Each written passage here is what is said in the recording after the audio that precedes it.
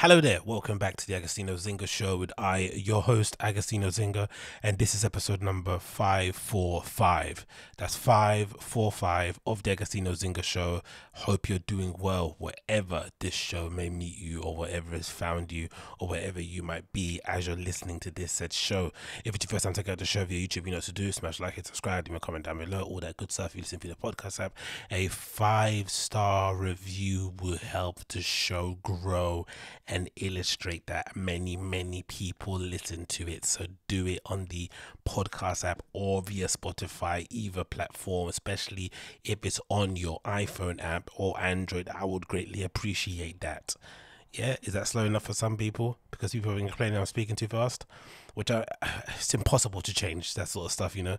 It's like asking me to cut off my hair. It's just not gonna happen. But anyway, any help on that regard would be much appreciated with the ratings and with the reviews. Please leave me one. And if you want to support the show via Patreon, you're more than welcome to. There's a link in the description of the show. Patreon, you get one bonus episode per week. There's another one coming out at the end of this week for the people on Patreon because I was a bit late. So you get all the bonus episodes only available via Patreon. So make sure you jump on there, don't delay. I've already got one out at the moment. It's a review of the Dash Note documentary. So if you're into that kind of stuff, then definitely check out the Patreon at patreon.com/Agostinho. It's only $1, the equivalent of £1. First tier to get involved, bonus access to all the bonus shows, as well as many other benefits that are going to be coming very soon that I aim to announce. So jump on there, don't delay, get involved today. But yeah, we're back in the sector. Hope you are well wherever you may be. I'm recording a quick show before I watch the UFC, so I thought, why not use this time wisely to record some more content, because you know what, man's a content machine. No, actually I just enjoy doing this, and it's not about content really. People that say that sort of stuff always annoy me, and it content making machines, like, do you actually enjoy what you're doing, or are you just doing it because you know you feel as if this is how you're gonna hustle your way out of your whatever? You're gonna hustle your way out of a really bad spot. I don't think, you know, that's the way to go, because you know, more likely than not, you're gonna hit a wall. When you hit a wall, there's no coming back from that. So it's better you do these things when you actually enjoy them, or do something that you actually enjoy, so that when you do hit a wall, it's kind of you don't have to try so hard to kind of get back on your feet again, which inevitably does happen in terms of hitting a wall. You know, happens to all of us, whether it's you eating the same thing, or you know, getting bored of certain people or certain places. It happens all the time. So pick yourself up, dust yourself off, and try again. Boom. But yeah, we're back in the sector. What have I been doing? Watched United play, last minute winner against West Ham. Over the moon about it, especially because, you know, Martial came on with the last 10 minutes to go, was booed by a section of our fan base who believed that he wanted to leave and didn't want to play. Like, you know, United, man, it's a mess and it's a drama situation. I'm not really going to put too much blame on Ralph Ragnick, because he only just got there. I think it might have been a miscommunication between Anthony Martial's camp and maybe Ralph Ragnick and maybe his coaches. I don't think they had a direct conversation. I think it might have come through intermediaries that, oh, Martial says that if he's not going to play, then he doesn't want to travel with the squad, and maybe Ralph interpreted that he doesn't want to play. I'm not too sure, but either way, it didn't come out great. I think Ralph also was maybe feeling the pressure. He didn't need to say that to the press. I think he basically put unwanted amount of attention and scrutiny on Martial and the squad in general, and the disharmony. It wasn't necessarily needed. I think already some certain section of United fans have already made their mind up about Martial, which is they're fair to do, because you know, he's been in the club for 7 or so years. If people are not sold on him and think he's not the answer, then fair enough, let him go. But I don't think the manager coming out and saying that you don't want to play football is going to help things. You know what I mean? It's not going to be the most helpful situation to go through. So that wasn't something that I was a fan of. But again, you know, managers do what managers do. And in the end, he ended up coming out to help us, because in the end it worked out, because, you know, if Martial does want to leave, he would need to play anyway, because he hasn't played in a long time. So the club's basically will be buying him just off whatever memory they have of him in his best spell. But there's nothing like a little bit of recency bias for you to kind of get yourself in a shop window and maybe kind of widen your options of clubs. So if he plays well for us, ironically, and gives us the opportunity to maybe cement our top 4 position, he will inevitably get a pretty decent club that he could maybe be happy to go play for. Because from what I've heard and from what I've been reading in between the lines, it sounds like he's obviously a bit disillusioned with life at United, and more so about his family. I think his missus, you know, wants to basically go somewhere warmer, which is, you know, understandable, living in Manchester all that time, especially for somebody as young as him, you know, being from France. it's unlikely that players, especially foreign players, are ever going to come to Man United and want to, retire there, entirely, especially people that come from maybe sunnier climates or cultures maybe where they basically prioritize family life more so than footballing achievements, because a lot of footballers are like that. Actually, people don't really notice that, but there are a lot of footballers who just not play football as a job, but they don't just go to places because they're paid the most. I mean, they're not going to go to Dubai, they're not going to go to China because they're paid the most money, or sorry, the Middle East, or places, or the Chinese league because they pay the most money because they don't want to live there. I mean, nothing about that culture or about that way of life, it basically pulls them in terms of kind of relocating their entire family. Because you also have to imagine, most footballers move around like rappers. They take an entire cohort of people with them. It's not just them on their own. It's definitely the mum. It's the maybe the dad if they're around. It's the wife. It's the kids. It's the wife's assistants or friends. It's your little crew of people that you hang around with. Like, you're taking a whole bunch of people with you, especially if you don't want to be bored and you don't want to hang around with randoms. You know what I mean? Because you're a celebrity too. You can't be just hanging around with strangers. So you kind of have to have your own friends around with you. So you're bringing all these people along with you. You need to make sure that they're having a good time as well and they're enjoying it. So, picking places just based on how much they're paying you probably isn't the best way to go about things. So he wants to leave, obviously, fair enough, let him leave. But in the interim, let him play. I've never really been a fan of this tactic of like, oh, if a player wants to leave, you just you leave them on the bench or you let them train with under 23s. I get it if it's like a Phil Jones character, or if it's like a player that has flattered to deceive a little bit, fair enough. But if a player's got an ability to maybe impact a game, to maybe provide a magical moment that will help the team, or it's just simply a player who can command a higher fee if you play them. Unfortunately, because Martial's got a good enough reputation where if he's able to have a good 3 or 4 months, if he's able to have a good month or so with Man United, or maybe a few weeks, that will definitely increase his potential to go to a better team. So it's within our best interest to basically have him to play, because it means we get more money in terms of the transfer fee or whatever. No, actually, you can't get transfer fee. Isn't his contract running out? Yeah, what am I talking about? Regardless, anyway, we'll just open these options up available that he wants to play for. But either way, happy he came on. Instantly when he came on, instant impact, especially further forward on the pitch. No surprise too that he played better, because we're actually starting to play better football. Although it wasn't perfect, you saw a little bit more of what you might have seen in training with United. It's been the first time where I've actually seen, okay, there's clearly a shape, there's clearly patterns that we're attempting to do. Now, whether or not we have the players to do the patterns, or to play at that level, especially on match days, another thing. But clearly, these guys are being coached. Whether or not they can follow the instructions, execute the instructions is a whole nother topic, but they're clearly being coached, something that we can't say for Mourinho. We can't say for Ole Gunnar Solskjaer for sure, and definitely not towards the end of Mourinho's time. It felt a little bit like they were just going out there and doing their own thing, or they start with one plan and then if it didn't work, they just kind of revert back to doing their own thing. So that was great to see. Martial had an instant impact. That kind of player that's able to move the ball quickly, keep it simple, dribble when he needs to be dribbled, pass when he needs to pass, was so refreshing to see. Especially if you consider when Rashford came on first, he attempted one dribble and he immediately got tackled, and then he switched flanks onto the other side when Martial came on, and all of a sudden he got some joy because he was able to kind of come steaming in through the back post when no one basically saw him. But Martial was a breath of fresh air, I'm not going to lie. So it was great to see him. You'd like to see somebody like a Donny van de Beek get more of an opportunity too in that position, or sorry, for the people that are obviously sub-bench to obviously get a position in that regard. But the Donny van de Beek story is probably over with. He's not going to be a United player anytime soon, so we're probably going to let that one go. But apart from that, all good. United are now top 4. Obviously, Tottenham have got a couple of games in hand, so that obviously puts things, or a couple, I think they maybe got a few games in hand actually, for all the kind of cancellation. So that makes things a little bit more tricky. Chelsea are obviously going through a bit of a slump. I don't think they're going to drop out of the top 3. I still think it's going to be Man City, Liverpool and Chelsea top 3.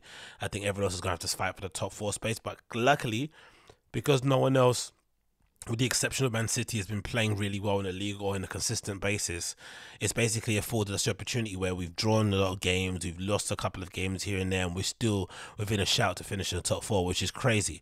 We should be nowhere near. We should be done already by now, right? There should be more than 2 or 3 teams that are above us challenging. We shouldn't be the one in the spot challenging. So that just goes to show maybe the level of the league at the moment isn't the greatest when you kind of get out of the top 3, or maybe when you get out of the top 2. So maybe it's affords us a chance. But hey, I'm not crying about it. I'm not complaining about it either. So good to see. Hopefully the club can, the players can push on from that. I don't think it's anything to shout home about. This isn't a cup final. It's just West Ham at home. We should be beating teams like this all the time, every season. Yes, it's a tricky game, but in general, for the players that we have available, you know, we should be winning this type of game. There really is no excuse, especially when it's a season where it looks like we might end up trophyless. If that is the case, the minimum requirement is to finish in the top 4. You can't be having people like Varane, Sancho and Ronaldo in your team and finishing outside the top 4 and, you know, basically asking those very same players to go and play in the Europa League. Even though it's a team sport and no one deserves anything without the team members next to them, it still would be a shame for players of that ilk to be in such a competition, considering also, again, the league and considering how, you know, topsy-turvy it was back and forth. But hey, what do I know? Anyway, we're going to jump into some topics, stuff to talk about. Let's just move on.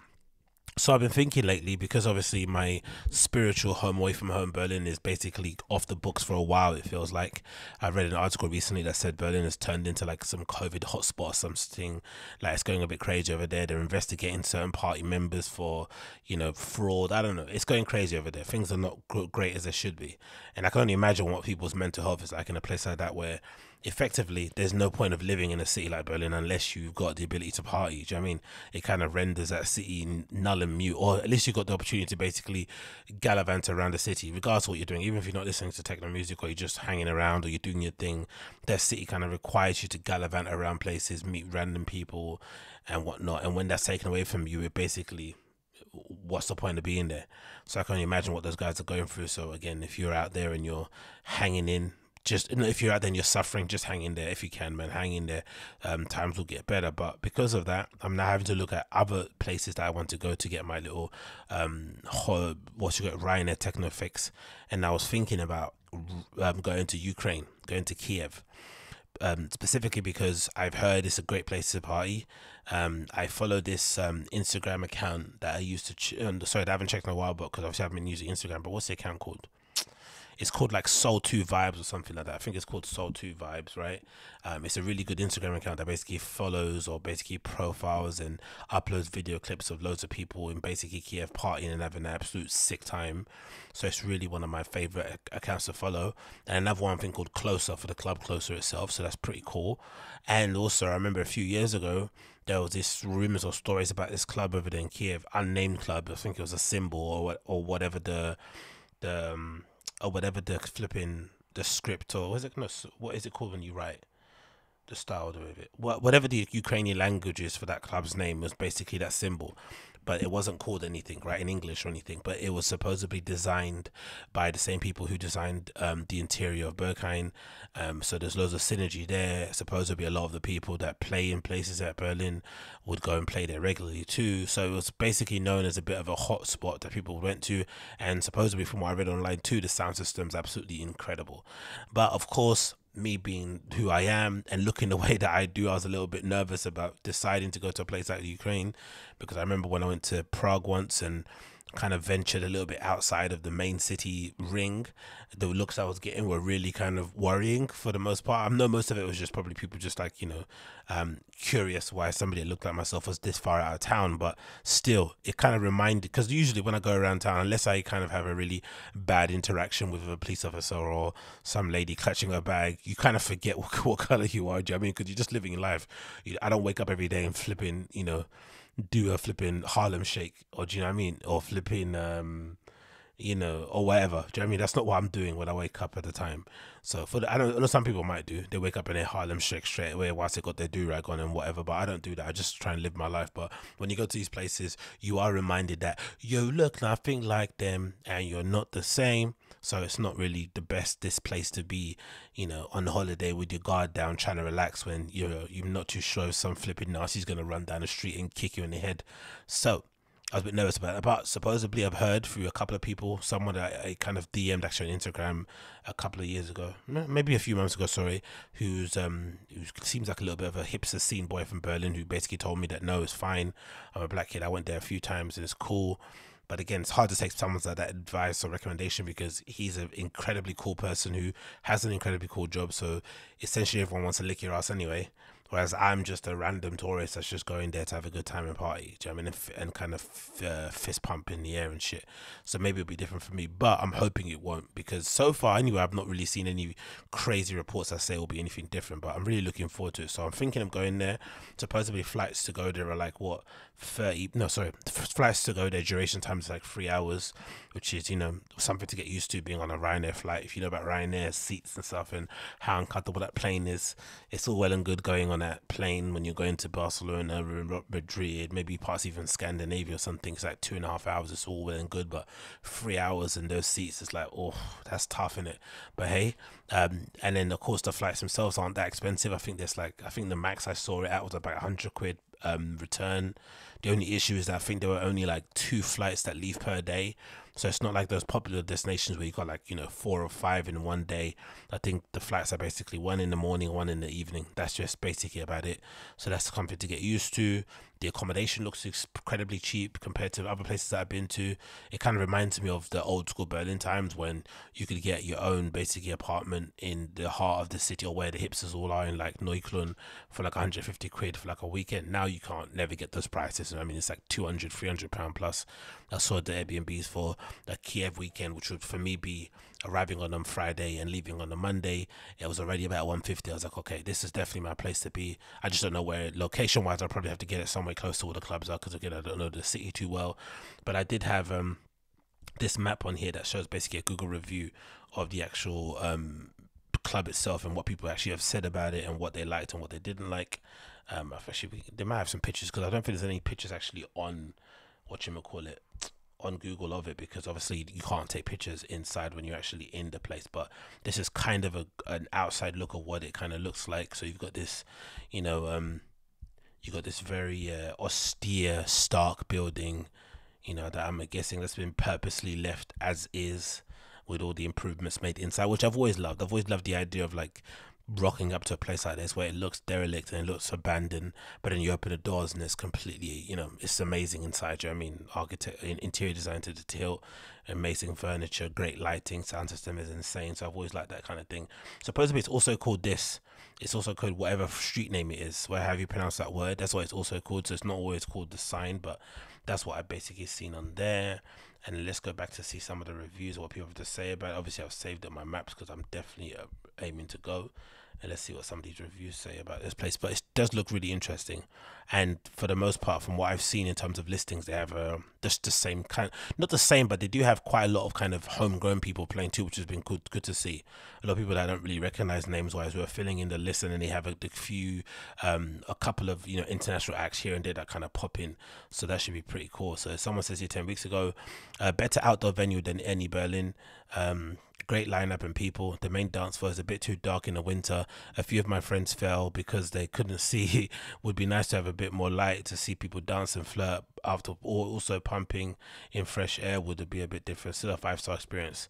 It's hard to say 5 stars when your friends drop on the floor. So maybe some of them fainted, or, you know, maybe twisted their ankles. You couldn't see anyone hooking up, so you didn't get that kind of, you know, you didn't get some of that visual stimuli of people kind of flirting and having loads of adult fun. And also there was no fresh air, so what you were recycling in people's BO. That's not really a 5-star review, but I like the optimism. It says here, the site claims that there was no room for discrimination. This is 3 weeks ago actually. Someone said guy in, yeah, 50% of the line had to turn back around the door because they weren't allowed to go inside. No reason was given to anyone, and the crew was smiling constantly while people had to turn back on New Year's Eve to go back home through the rain. Worst experience ever. I don't like this sort of stuff. I don't think, again, when it comes to certain places, in general, I'm not a fan of elitism. I'm not a fan of snobbery. I'm not a fan of gatekeeping. I'm not a fan of, you know, if you've basically got the means, you're not being allowed in a certain place because you don't have a certain look. But unfortunately, when it comes to nightlife and it comes to clubs, people, especially when it comes to going out at night, they tend to get a bit loopy. Drugs, alcohol is involved. People just let down the inhibitions, and maybe sometimes the worst parts of some people's personalities come out. And I think sometimes in these sort of clubs where they're not essentially catered towards the general public, they're mostly catered to people who kind of get it, right? For the most part, it's cringy to say, but that's the case. If you're gonna go to like a general club that's gonna invite or allow anybody in that's got money, you know where to go. But if you go into these places, you're obviously going for the experience because it's a little bit higher brow than other places. If that's the case, I think they should be allowed to have higher brow entry requirements. Now, some of the entry requirements may border on some discrimination sort of levels, but again, I don't think there's any way to stop that happening. It could happen in a sandwich shop. They could still give you the sandwich, but they could treat you horribly. You have no idea if the person woke up on the wrong side of the bed or they don't like the color of your skin. You have no idea. So kind of eliminating that doesn't really make sense. And unfortunately also, because of the popularity of these places, they have no initiative or no incentive to change. Well, no incentive to change actually. Because why would they? Like for however many people complain at these doors and shout and scream, I'm never going to come back, there's a million other people who are ready to take their spot. It's the same sort of thing that people would say about people who complain online about airlines. It's like, oh, I'm never going to fly with this airline again. It's like, okay, cool. We don't care. Do you know what I mean? Like, basically, because there's plenty of other people that will, and that will put up with our nonsense, so there's no incentive for these people to change. So that's where it gets a little bit tricky in that regard. And like I said before, I generally do think as a business you should be allowed to basically determine who or what you allow in your flipping establishment, to a certain extent, of course. I think that's how it always should be. And in by and large, you know, if you really want to go, again, this is sad to say, I think if you really want to go, you eventually will get in. It's, you know, no one wants to be taking constant trips to a certain location, flying somewhere, paying for accommodation in the hopes of getting in somewhere. That's a bit nuts, but, you know, kind of framing your entire trip on one place anyway is insane. Even when I go places, like I always have places that I want to go and check out, cool, but I always have contingency plans just in case it doesn't work out. I don't just put all my eggs in one basket. That sounds insane, but you know, everyone's kind of different in that regard. Someone says here, best lineup. Oh, I actually like this to go. 2 months ago, best lineup. The barman do an excellent job. Someone says here, a month ago, I have attended raves of all kinds since 2001. My home is Toronto, Canada. Never have I been arbitrarily denied entry to any venue. Was totally sober, money in pocket, smile on face, told not today. Not sure, I want to try again. Asked politely why, no answer provided. You should never ask why, really. That's like asking why when somebody breaks up with you. You should just accept their decision and move on. It's embarrassing, I'd imagine so. I've been denied myself. No, I haven't really, to be honest. The only time I did get denied in a place is when I was with a massive group of boys, so I should have really known better. And then we actually tried to go around the corner and take off our jackets and try again, like as if they wouldn't have recognized us. I mean, I already look the way that I look. Well, imagine me taking off my jacket. Imagine me coming to a door with one jacket on, you telling me no, and then me turning around the corner and putting on my friend's jacket and coming back again. You'd be like, are you taking a piss? I'd be like, what? But obviously I was drunk and high, so I didn't really gather what was going on. So that was the only time I've actually been denied. And again, I don't really put all my eggs in one basket. I always have contingency plans or other places I want to go to just in case. And it's not that deep for me. If I don't get in, I don't get in. I mean, it's just a club. I don't care.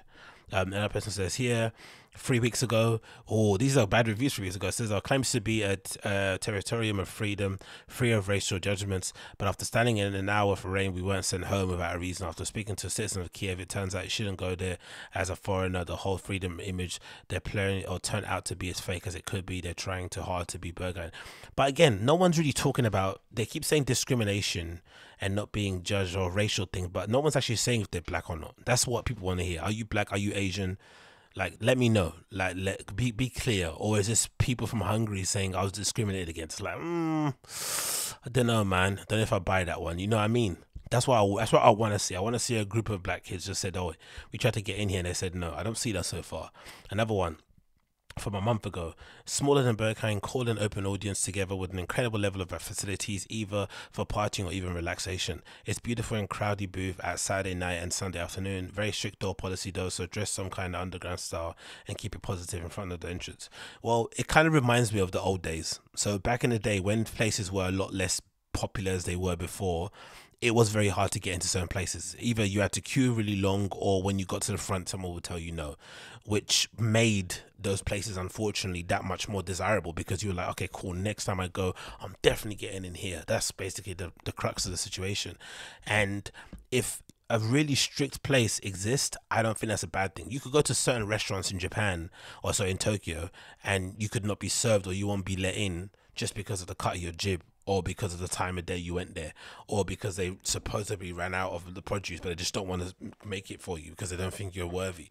These things happen all the time, and unfortunately, this is one of the, this is one of those kind of weird things that I'm kind of in two minds about, because like I said, I think it must be super gutting to travel that far distance, or whatever. It doesn't matter how far you travel, if you walk around the corner, and to think, because everything else in life, if you have the money and you're willing to travel, or you're willing to do what needs to be done, if you have the money basically, or the means to, you can basically do whatever you want. So it must be a bit of a mind fuck to kind of go to a club and be told, nah, your money's not good here, go away. And then you ask why, and they don't tell you anything, and they turn their backs to you, or or they push you away, or they call the police. Like, that must be hard to take. Another person here says, Bergan's little brother, don't forget to go home. That's the name of a good documentary you should check out as well if you haven't checked out. Really nice one about the scene and all that stuff. Another person says here, excellent stuff, amazing crowd, will definitely come back to Ukraine again for this place. Another person says here, 3 weeks ago, such an amazing, crazy place. Another person says 5 months ago, my friends and me come from Berlin for the conceptual party, and we are all very positive, surprised by the amazing club architecture, other fun and friendly guests, and the friendly and professional workers. Music was also very good. We are all impressed, and it's not easy to impress Berlin party veterans. We all want to come back. Thanks for the amazing experience. All right, mate, take your head out of your own ass. We can't impress Berlin party. Some of these people, man, like, relax. Relax. You just go into a rave. Relax. One of the best. Oh yeah, I like this one. One of the best ones ever. Totally Berghain. And I was not expected to see what underground scene in Eastern Europe. The only difference I compare to Berghain to Dorsaaf is much friendlier, and I'm happy with that. So some group of people say that Dorsaaf are super rude and they're really strict. Other people say they're really friendly. But I guess it depends where you're coming from. If you're coming from a place where everyone's a dick, that's gonna be like going to Disneyland. If you're used to people acting, being overly nice to you at the door, you're also going to be a bit surprised because people are going to be a bit cold. I'd imagine so.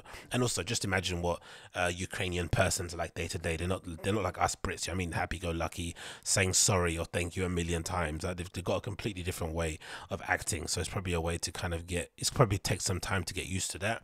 So that's one place I want to check out. And then the other place I want to check out is this place called Arsenal. What is it called? Arsenal 23. Was it? No, Arsenal 22. I don't know why it's called that, to be honest. To be really, really honest, I don't know why this random club in Kiev is named after a football club in the UK.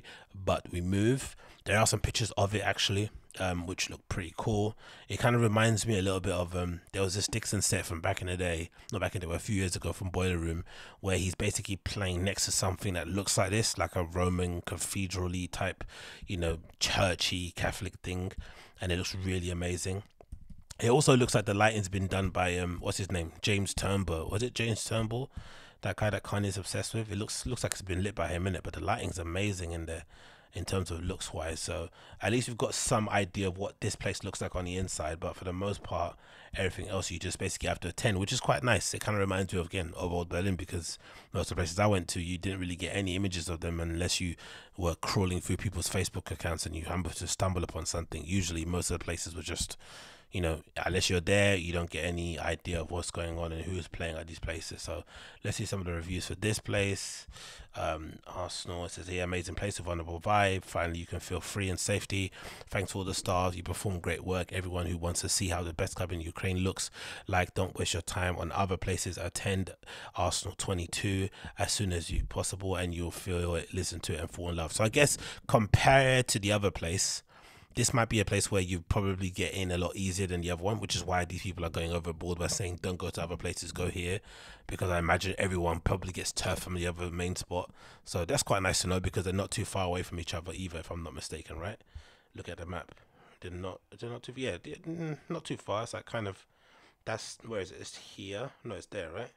No, it's there, and it's like one long road all the way down over there. So not too far. Let's continue on the reviews. Yeah, another post 3 weeks ago. See, look at the, and this is somebody that's verified, that's left a few reviews, so not some scrub. And 132 reviews have actually left this person. They say the following about Arsenal 22. Avoid this place and be happy. There are awesome alternatives. You'll be much better served in clubs like Colida, K41, Closer, Hotel, HVLV, or bars like Graham. Oh, that's good to know these bars and stuff. Nesdo, Sloy Bar, B2B, and pretty much anywhere else. Enjoy the cater.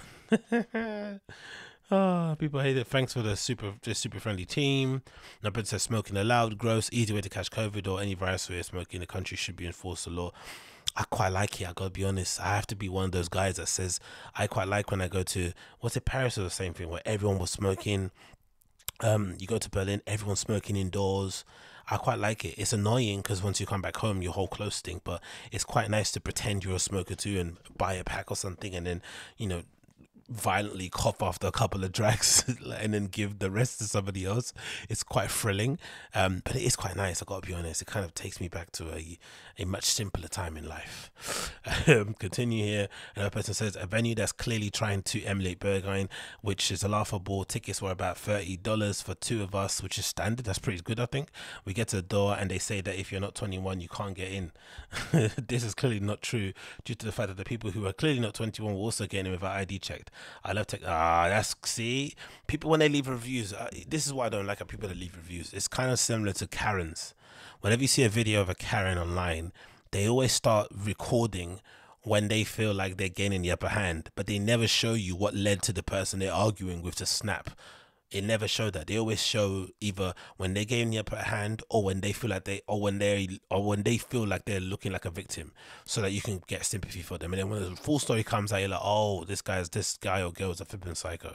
The same here. This person's admitting loads of information, because I thought what they were going to say after they mentioned ticket price was like, oh, we bought tickets online, we got to the door and they said tickets didn't guarantee entry. That's annoying. That's really, because I know some places do that where they put it in really small writing that tickets don't guarantee entry. But if you don't know, you don't check, you just pay your money and you buy the ticket and you walk up and then they say, oh, we don't like what you look like, so you're not going to get in.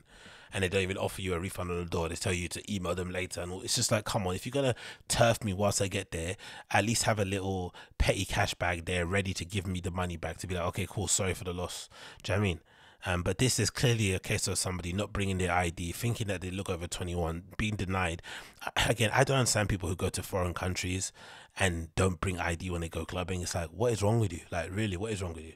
Another person says, I love Techno, always have, but just because I wasn't wearing clothes deemed suitable for Techno rave on account of the fact that I was only in Kiev for 3 days, we were turned away. I doubt we'll get money back for our tickets. I would avoid if I were you.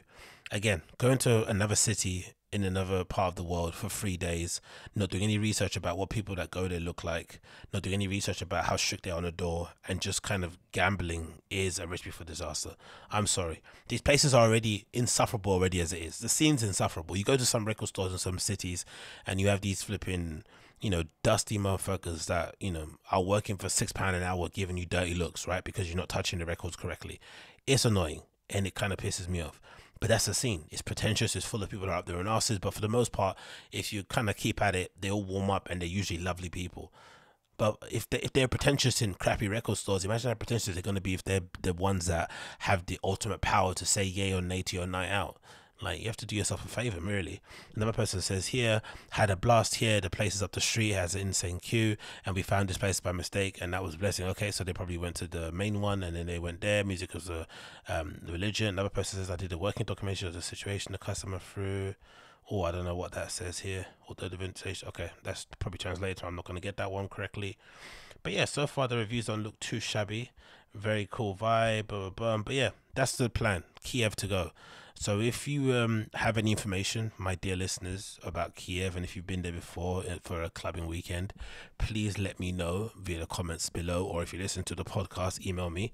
I'll put the link to the actual, and actually there'll be if you go to the main page of my podcast, there's actually a contact me button there at the top. There's a contact button, so you can actually click that, and then from there you can obviously let me know what you guys think of let me actually see if I can get up on here. Yeah, there you go. if what you actually think of Kiev as a city and whether or not you would recommend it for a place for me to go to. So if you actually check out my main podcast page, which is agostinhoZinga.libsyn.com, which I obviously change it to .com because that's horrible, but regardless, there's a contact me button there right at the top. So if you listen to the audio, I'll put that in the show notes for you to check. Email me, let me know what you think of Kiev. Have you been there before? Would you recommend it? Would there other places that you think I should go to before visiting the main spots I kind of pointed out there? Let me know. Let me know. Next on the list, moving on. What else we say here? We want to talk about. Oh, this is the one to talk about. I'm surprised at this news. So this is courtesy of Reuters, and it says there's Peloton plans workforce size review and production changes. I'm legitimately surprised that because I would have thought, because everyone during pandemic or lockdown had gained some level of weight or went through some level of depression or went through some tough times, and usually people were finding all these strange little outlets to kind of take their mind off things, right? Whether it was people earlier on making sourdough bread or doing crochet, people just going these little hobbies. And one of the things that kind of blew up in terms of popularity, even though it's incredibly expensive, was Peloton. People are buying these exercise bikes that have this workout plans linked to them, these really energetic sort of fitness experts, and whatever, kind of running you through particular courses. Some of the fitness experts went kind of viral for some of the clips that they put out, but essentially it's a really cool like at home workout system, and it gained a lot of popularity during the lockdown, similar to what happened to like Zoom, right? Or even let's say House Party, that app that kind of started and fizzled out. All these apps that were basically harnessed by people during the pandemic or during the lockdowns, you would have thought would have just kind of carried on riding that wave, especially once people kind of changed their overall lifestyle habits, and maybe even though the world had reopened, you still like to have a little bit of a sweat in the morning on your Peloton bike, but it doesn't seem to be the case. So this is here courtesy of Reuters. It says Peloton plans workforce size review, production changes. It says the following. Peloton Interactive Inc.'s chief executive said on Thursday the company was reviewing the size of its workforce and resetting production levels following a report earlier in the day that it was temporarily halting production of connected fitness bikes and treadmills after a significant drop in demand. Shares in the exercise bike maker, once a pandemic darling, closed down 24% at around $24, wiping off nearly $2.5 billion in market value. Ouch. We now need to reevaluate our organizational structure and size of our team, said CEO John Foley. We are still in the process of considering all options to make our business more flexible. According to CNBC report, Peloton, in confidential presentation dated on 10th of January, said it had seen significant reduction in demand and that it planned to pause bike production in February and March, and also won't manufacture treadmill machine for 6 weeks beginning next month. Also, they've got a treadmill machine too that's coming out. But yeah, crazy, isn't it, right? So bad that they have to actually change their production schedule and halt things going into manufacturing. Mad. Rumors that we're halting all production of bikes or treads is false, Foley says. So they're halting some. Peloton earlier in the day said it was taking significant corrective action to improve the profitability and estimates second quarter revenue to be about 1.14 billion compared to its previous forecast of 1.1 billion to 1.2 billion. The company has seen a slump in demand for its fitness classes and equipment as people venture out to the houses to hit gyms again following gradual easing of relative curbs. I don't think that's true. Again, I go out, I go to a gym where regular people go to, and I've seen the ebbs and flows of people going, and for the most part, I've definitely seen a reduction in people going to the gyms in general. It feels like people have basically accepted their new reality, so whatever extra pounds they put on, they've accepted it. Or for the most part, I've heard people basically saying, I would much rather diet correctly than go and work out because it's just easier to do and doesn't require that much of a strenuous effort to go and put workout clothes on, go in particular things, sweat out, I mean, if you're strict enough and you know what you're doing in terms of like kind of your macros and all that malarkey and calories in, calories out, you can effectively lose a bunch of weight. It'll take you longer, of course, because you're not going to be doing a lot of exercise, but if you want to just do it through a strict diet or through some sort of new way of eating, you can basically do it. So most people are doing that or accepting their new reality, or if you were an avid gym person, you maybe replaced it with other things that are bringing you a lot of joy. And I'd imagine people like myself, even who used to wake up at 6 a.m, I don't go at 6 a.m anymore. Sometimes I just aim to go before 12, and sometimes even I'll go after that. So I'd imagine there's a whole group of people who maybe have looked themselves in the mirror during the pandemic and be like, actually, me kind of obsessing about what my traps look like and all that malarkey isn't really giving me what it used to give me, especially considering everything that's gone on. I'd much rather be spending my time with my family, with my kids, with my partner, whatever it may be, right? People have basically changed or kind of diverted their priorities to other things. So I think that maybe has more to say of it. I don't think all of a sudden everyone that was doing Peloton at home has gone out and bought themselves a track bike or a road bike and then decided to go do outdoors. I don't think so. If you're the kind of person that wants to have a Peloton in your house in the first place, I think I would guess the percentage of people who buy Pelotons and then go buy a bike to go ride outside is pretty low. I think if you're buying a Peloton, you're buying it because you don't have time to go outdoors and cycle around your area. You're doing it because you like the convenience of being able to go down into your garage or pull it out of into your living room and just cycle at home. I would imagine that would be the case, but I could be correct. I could be incorrect there. The company that says here, during the pandemic, there was little to no supply to meet growing demand. Unfortunately, the company took these cues to bog the supply chain as demand began to falter. Peloton has been working with consulting firm McKinsey & Co. to review the cost of structure could cut jobs. CNBC reported earlier this week. You probably thought you had a job for life if you went there, innit? And now all of a sudden the job's gone, man. It's like the one good thing about the pandemic, again, another good thing, another unintended consequences, has been everyone's sort of collective awakening at the perilous nature of employment. I think we all kind of knew anyway deep down that jobs don't last forever, but I think the stark reality of like how dispensable we all are in our position, unless you're a high level operative in whatever workforce that you work in, and even then your job's at risk. It really kind of opened our eyes to basically saying, you know what, I'm giving these people everything I have, especially some of my friends who are like extremely hardworking, right, to a fault, where they're staying extra hours, they're doing all these stuff, they're not getting any guarantees that they're going to get promotions, all this nonsense. It probably was the greatest wake-up call they've all basically needed to be like, okay, I don't need to be investing as much as I was previously because I'm not getting much out of it, and also maybe there's more to life than sweating and beating myself up over stuff that I don't own at all. Do you know what I mean? It doesn't make sense. It really doesn't make sense. But we all have to kind of go through these things before we kind of realize them. So did I say that right? Before we realize them. I kind of tried to skip over that mispronunciation, but I'm an honest man. Then we want to move on here. I think this is some due props needs to be given to Mr. Sean Wotherspoon, because it feels like he's been getting a little bit of a bashing on sneaker social media, because after his kind of barnstorming collaboration with Nike for the for the Nike Air Max 1s, the 97s, right? Yeah, the 97s, the ones that I still think they'd go down in history as one of the greatest sort of sneaker collaboration designs in the history of sneakers. He did a really great job with these, right? Absolutely smashed them. Then we got this sample pair that never ended up coming out, unfortunately. And I think there was another one too, yeah, that Paisley one. What else was there that you could tear away? No, I think that's the same one actually. What am I talking about? That's the same one. There was something else as well that we saw that was a sample. Let me see if I can get up on it. There was another sample too that didn't end up coming out. Yeah, that's the one. This is the one as well that didn't end up coming out too, I'm pretty sure. So we had all these stuff coming, and obviously clearly he was enjoying his time at Nike, posting stuff like this, work, like just clearly living the dream, right? For all sneakerheads out there, he kind of we were living vicariously for him, especially considering how popular his round 2 vintage shop was, and him personally on social media. But whatever happened between Sean and Nike happened.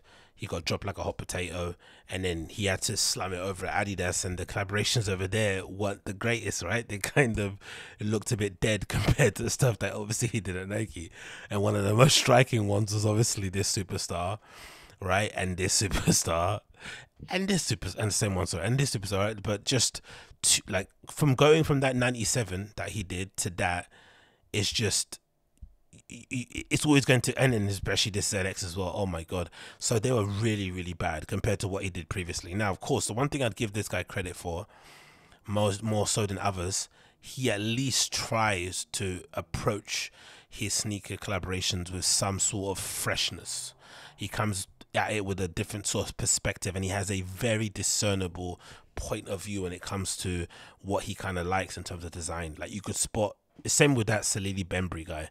After he did the Crocs, I'm sure you could spot a Salili Bembry collab from a mile away, regardless of what the brand is. You'll be able to spot it because he has a particular aesthetic, a particular code, or particular codes that he uses when he's designing. Same what goes with Sean Wotherspoon. He does really well in that regard.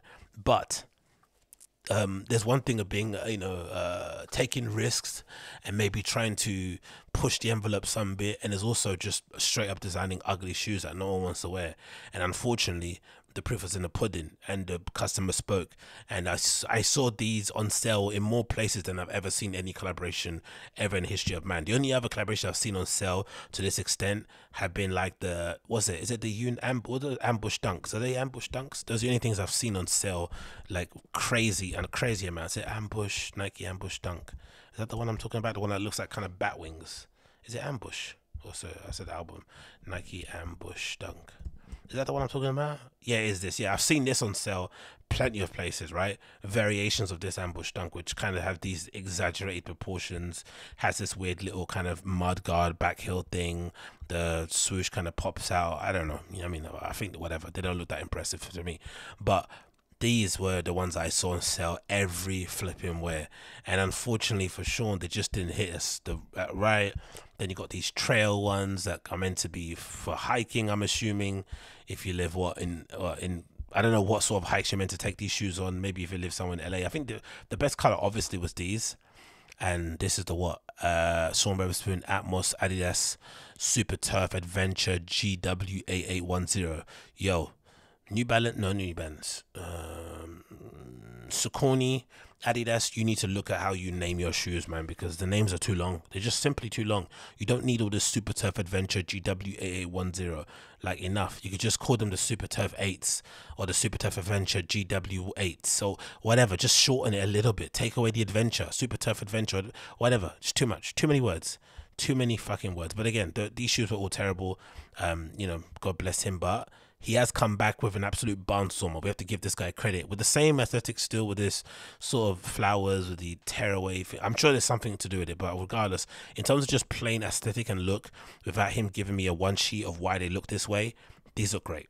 Like, I have to admit, these look really, really nice. And it's no surprise too, it's an EQT, one of my favorite models. And from Adidas, I had a couple, but unfortunately, I bought them I did that wrong thing where I kind of tried to use the same sizings that I used for Nike and Adidas, and obviously they ended up being way too small, even without the insole. But I think these Sean Wotherspoon's Adidas EQT Support 93 Super Earth, again, the names are too long, is another really good one to add to a list of Sean Wotherspoon collaborations. Of course, he's wearing a Noah hoodie, and of course, he's standing out, in front of a flipping Peloton, of course. But regardless, the shoes do look good. Maybe this is his redemption arc. I'm glad to see him doing well in that regard, because I still think he's incredibly talented. I still think he's got an incredibly good eye. I still think his taste and his perspective, or his outlook, or his kind of, the way he kind of approaches sneakers is really needed, especially considering how boring everyone else's collaborations are, or how reductive and how samey they are. I think it's nice to have somebody that's out there pushing the envelope, regardless of what funny people say online. He's at least pushing the envelope, and again, if you're a fan of his, you're gonna back this sort of stuff. So it's also a good thing, because he's not trying to play it safe. He's just trying to appeal to the people that like the kind of stuff that he's into, or like the stuff that he makes, and that's about it. I really, really do appreciate that. So no date, no idea. Oh, no, there is a date here. No, there isn't a date. There's no date, so there's loads of text, loads of fluff. No date. We don't know when they're gonna come out. But these Sean Wotherspoons, Wotherspoon, they say his name, Wotherspoon, right? Adidas EQT Support 93 Super Earth look really good. The name is too long, but it is what it is. Next on here, we've got this courtesy of Sneaker News, a collaborative Chuckers. I think I mentioned on the podcast recently that I was surprised or didn't understand why more brands weren't doing Vans collabs with Chuckers, or collaborating Vans and then doing the Chucker boot. For me personally, one of my favorite models in the Vans lineup, maybe I would say I'd go in terms of top 3 Vans models. I would say Vans Chucker, I would say Vans Old School, and then I would say Half Cab. In terms of classics, of course, you got other models that that could be included in that skate high slip-ons, eras, authentics. But I think in terms of what I would wear in terms of my wardrobe, definitely Chuckers, definitely Old Schools, and definitely half cabs. And it's easy to say also, I'd probably take 90% of the collaborations. Like if you gave me a collaboration of every collab in history with those models, I'd probably take 90% of those, maybe even higher, because usually if you collab on those models, you usually bring the pain.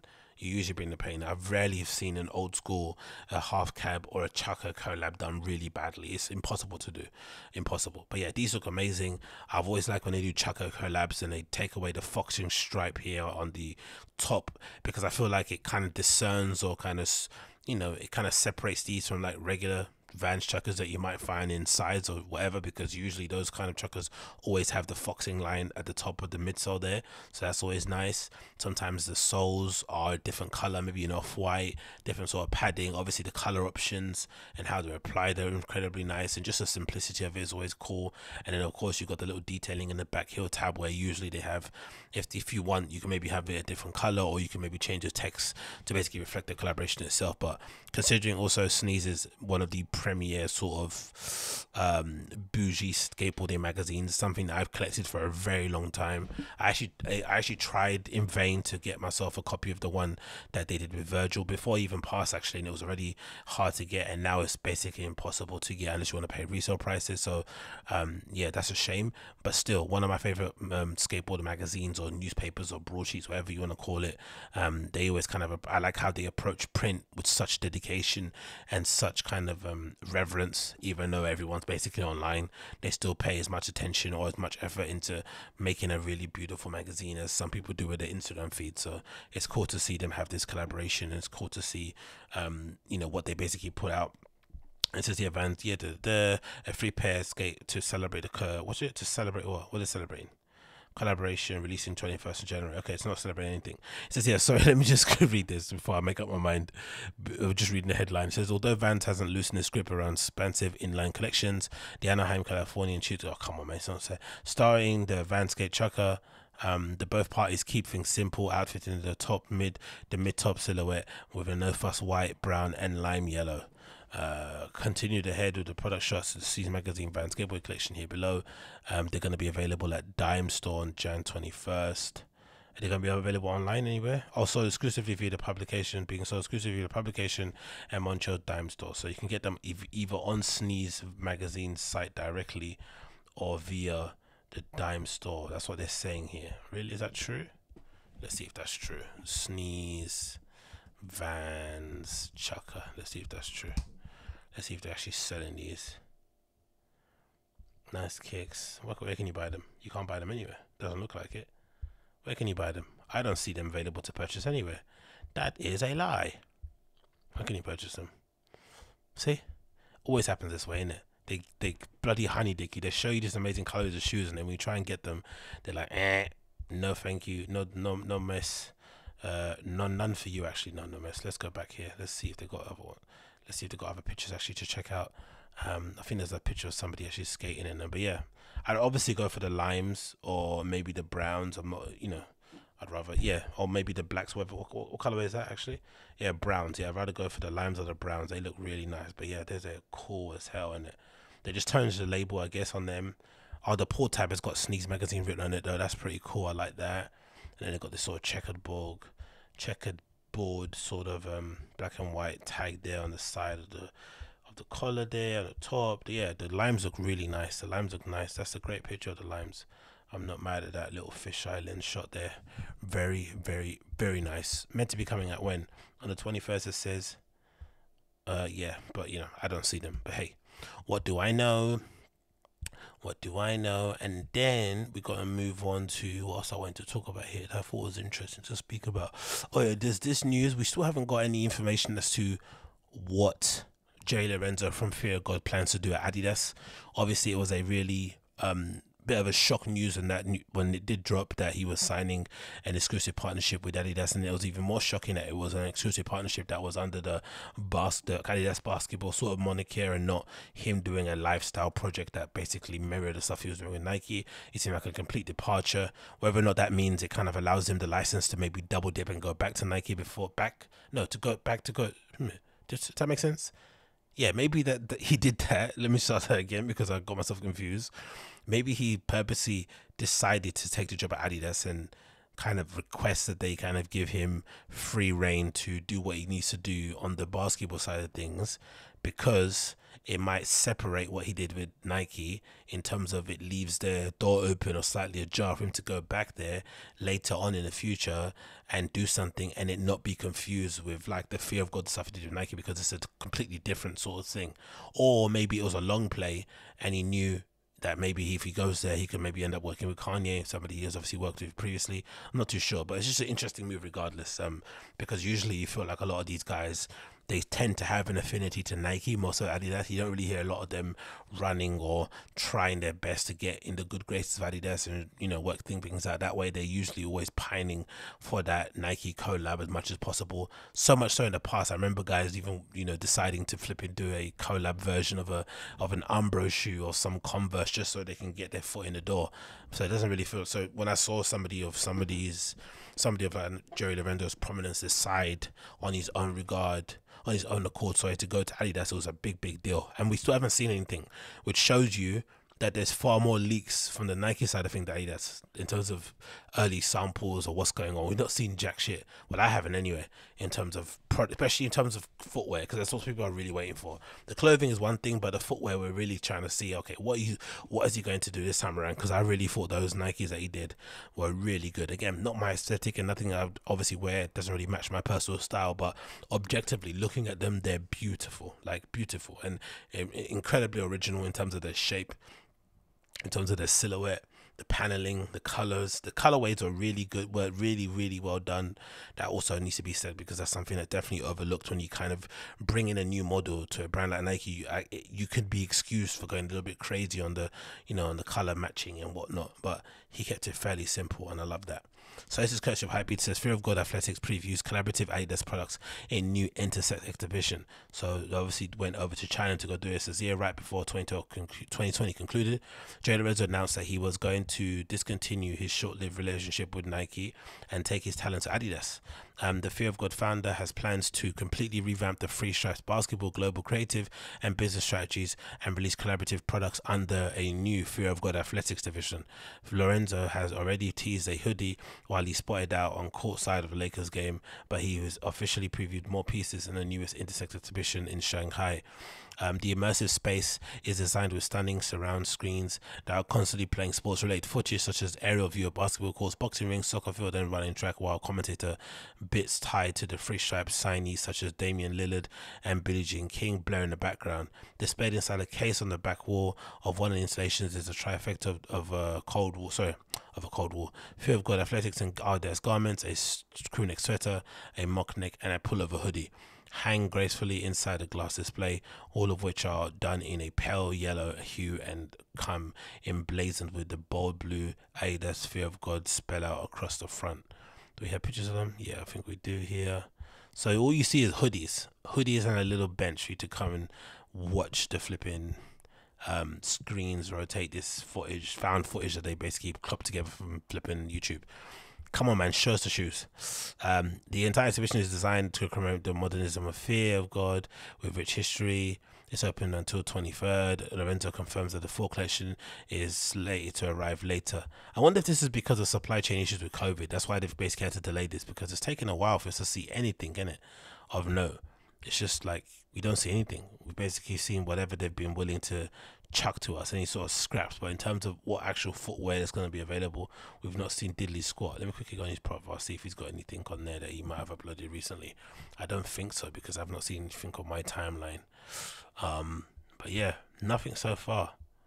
Nothing, just him looking cool in all his garments. What's this?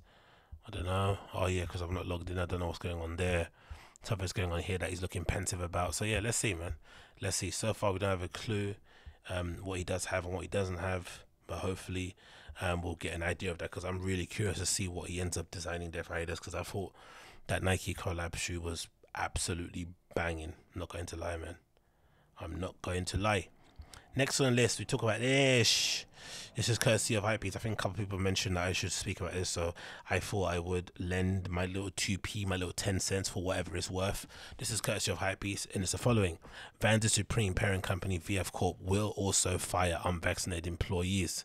Funny, innit, right? This rebellious brand built off the back of skateboarding, built off the back of, like, you know, kids expressing themselves in whatever which possible, being unconventional in their lifestyle choices and in what they do, in what they wear, live free, live free, die young, all this sort of bull, are now deciding to fire people, man. Like VF Corp, man. Like, oh yeah. Anyway, continue.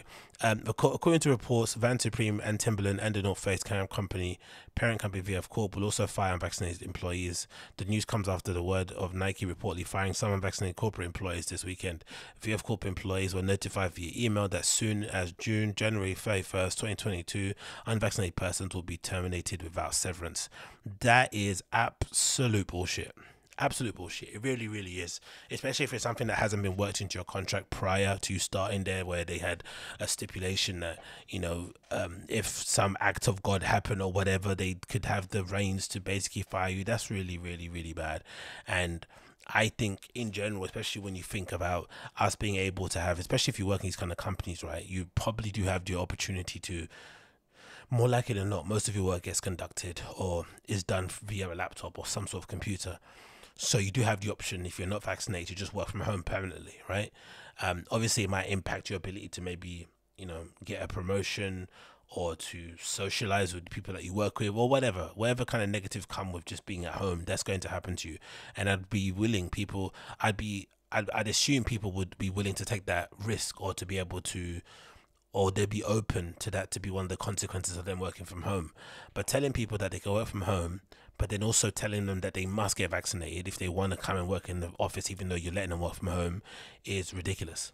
I don't want to say it's close to discrimination, or just say it's ridiculous. It really, really is ridiculous. Like, we're suddenly now changing our kind of employment criteria based on this new phenomenon that's basically come about with the pandemic, and we're changing everything that we do about it, and we're essentially, you know, severely damaging people's abilities to basically keep the lights on and feed their family, which I think isn't something that you should be willy-nilly kind of threatening people with. I don't think that's just.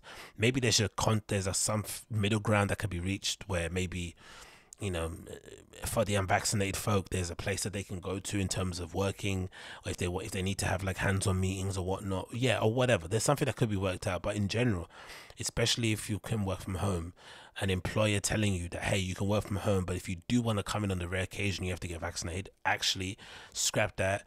You have to get vaccinated, even though we're not going to require you to be in the office, you know, more than a week per year.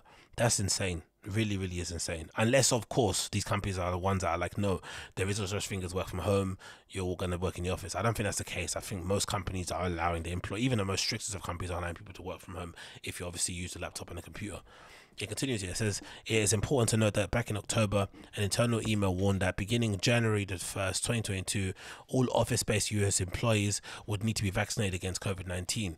Unless an approved medical exemption was secured by January 21st, 2022, they would be terminated without severance. The terminated without severance is the brutal bit. Even if you, again, let's give them any sort of slack. Let's just say it's your place, it's your business. You can decide who works and who doesn't. Okay, no problem. So you decide now, based on the information you have available, that, you know, you don't want unvaccinated people in your office. Cool, you fire them, but fire them without severance because they decide to not get a vaccine. That basically isn't mandatory. It's not like it's not something that you have to get. It's something that people are encouraging you to get, but it's not something you have to get in order to basically be a valid citizen. Do you know what I mean? That's not obviously the world that we live in at the moment. So I think that's really heinous. I really, really do think so. That's really heinous and really unnecessarily cruel. You're already terminating people you know, employment because they're not getting a vaccine. The last thing you should be doing is eliminating any possibility for them to get any kind of cushion that can support them in between the time that they're looking for a job. I think that's disgusting, in my opinion. It says the employees left their vans, shoes and handwritten notes sharing their thoughts on the matter in the courtyard of the office complex. Associates who are unable to receive vaccine due to medical reasons, sincerely hold religious belief or other exemptions provided by the state or local can request an accommodation or an exemption, wrote VF Senior Director of Corporate Affairs Colin Wheeler. That Colin Wheeler sounds like he talks the most shit. anyone that's got that sort of title and puts it in their signature or throws around their business card, they're definitely someone that everyone hates.